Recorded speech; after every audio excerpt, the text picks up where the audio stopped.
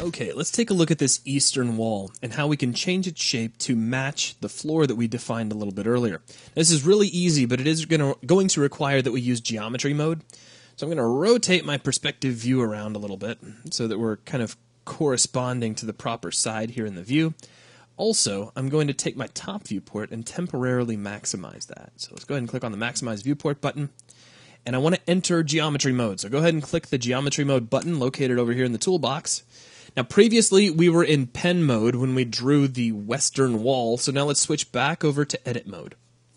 What I want to do is add some edges into this wall, basically big splits that will run all the way down the face of it, all the way around it, so that we can then take the central section and slide it out.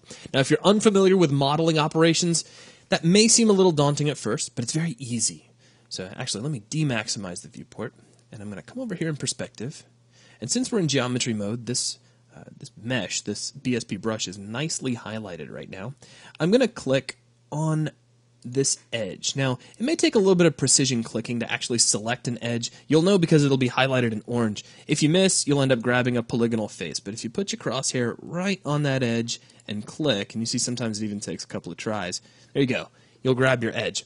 Now, what I want you to do once you have that edge selected is click the split button, and watch what that does. It creates a split right down the center of your brush all the way around. Now I want to move the vertices that were just created from that split. To move these, here in the top view, I'm going to hold down Control and Alt. Now by holding those two buttons, I can now drag with the left mouse button. I can do a Marquee Selection, and that's going to grab all of these vertices. So again, that's Control and Alt, and you can drag out a Marquee Selection. Now let's slide these guys up in the X-axis, and what I want to do is basically line them up with this corner. So if I deselect real quick, I'll just draw a red line so you can see that those are lining up really nicely, and there's 256 units between them. Now, I want to do the same thing again, so let's come back over to this brush, make sure it's selected. Now, I'm going to select this longer edge, like so, and click split one more time. Now, in the top view, I'm going to hold down Control and Alt again, drag a Marquee Selection box around these new vertices, and I'll slide these down so that they line up with the opposite corner. So again, I'll just drag out a little line so that you can see how they're lining up. Awesome.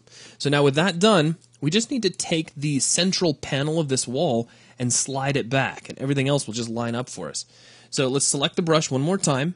Again, holding down Control and Alt, I'm going to drag a box around all four of these vertices in the top view, and then I'll just slide these to the right in the Y-axis until they line up with the edge of the floor. And if you take a look in perspective, you can see the result. However, the world geometry, as we've seen before, is not updating. It won't do that until we rebuild.